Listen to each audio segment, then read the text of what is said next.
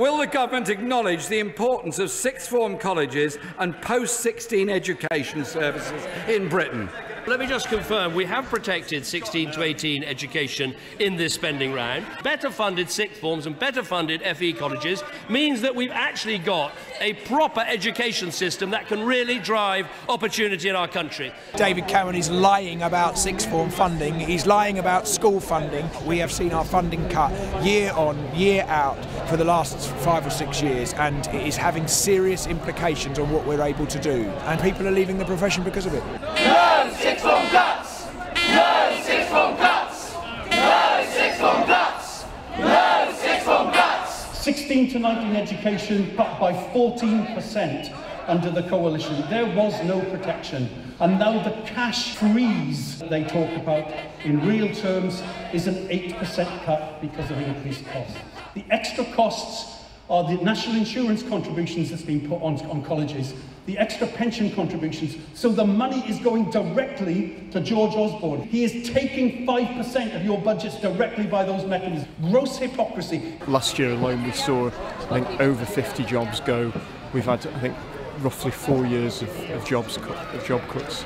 And what we've seen is a reduction in courses, we've seen an increase in class sizes. Already 70% of sixth form colleges have increased class sizes. 80% of sixth form colleges have cut courses. Certainly in our college it's been disastrous. We've lost a lot of very important support staff, especially the ones who are supporting the students. Students used to have individual tutors for pastoral care, access to a broader curriculum, access to enrichment activities. We've seen much of that starting to wash away for students, and for teachers we're teaching more students in less time.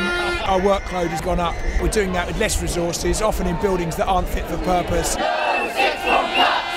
No sixth form cuts! No sixth form cuts! No sixth form cuts!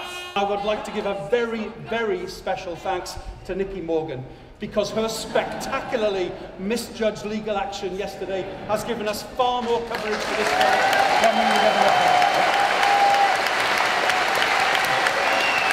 This government claims to be interested in raising aspirations and creating opportunity for young people. Why cut EMA?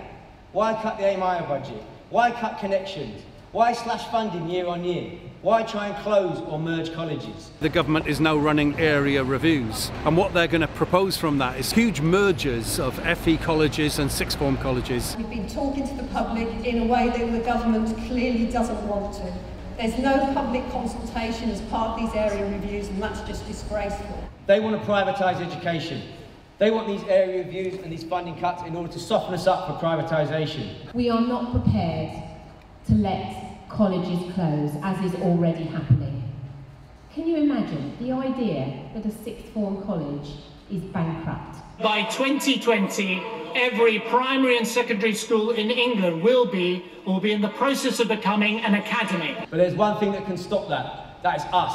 We are the biggest block to their plans. They know that teachers and other trade unions across the public sector have the ability to stop the cuts going through, that we have not just the moral high ground on this question, but actually we have the power by withdrawing our labour to do that, and they're petrified. We're not going away, we're well organised, and we're going to stop the government trying to privatise education. We say fight back!